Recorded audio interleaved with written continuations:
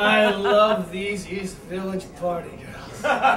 Staying up all night, doing all kinds of drugs, having all sorts of crazy sex, and a little more before she leaves in the morning.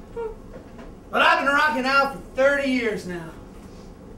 I'm getting old. Too old to leave cab fare on the end table, finding panties all over the tour bus, waking up at 3 in the afternoon with a hangover. I gotta find me a nicer girl.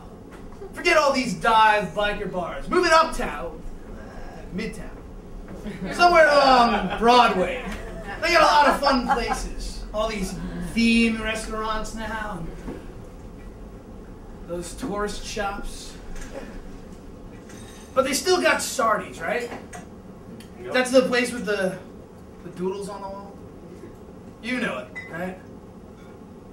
Think I could be one of those doodles? Sure. Yeah? Think I'm hot enough for that? Think I'm sexy enough for that? Oh my God, you're sick. Hi.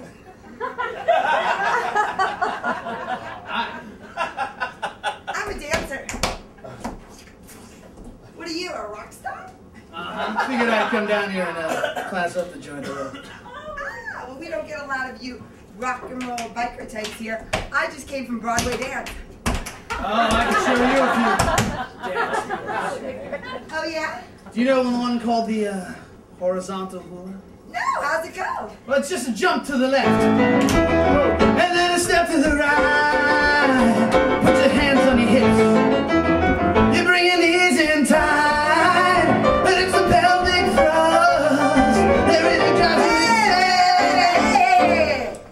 me insane. Excuse me.